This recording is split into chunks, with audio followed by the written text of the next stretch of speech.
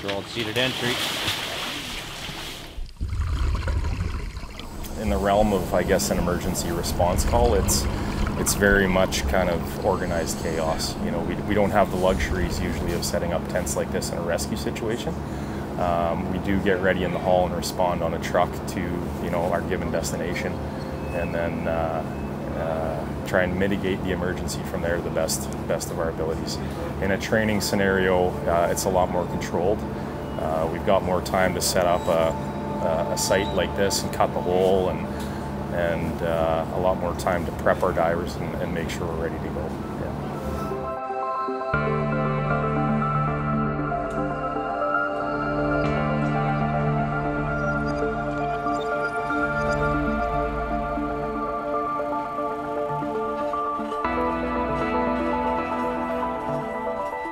We check everything from, you know, to make sure a guy has a dive knife on in his fins, make sure his zipper is closed on the suits, his ropes are connected, make sure his air tanks are on.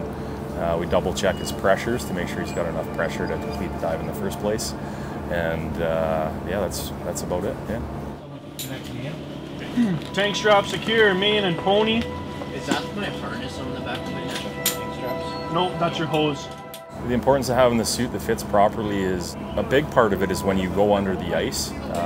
We do have insulation that we wear in the form of a fleece liner that we wear underneath, but in addition to that, we actually have an air button on the front of the suit that inflates our suit a little bit to add a little bit of extra insulation under the ice. So it just kind of helps to keep us dry and add some insulation property. We've got two forms of communication that we're using right now. We've got a line signal system with between our divers and our tenders, and then we've also got voice communications.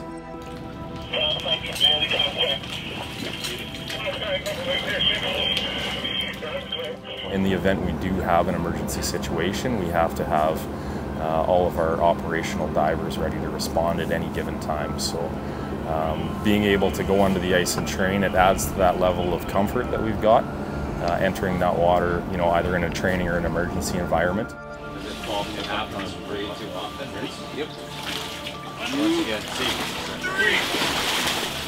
And it also gives us an opportunity to practice our own emergency procedures, I guess. And we do practice a lost diver scenario, so in the event we had a diver come off a line, we've got, you know, everybody else on the team knows how to respond in that situation to successfully recover that diver. Yeah.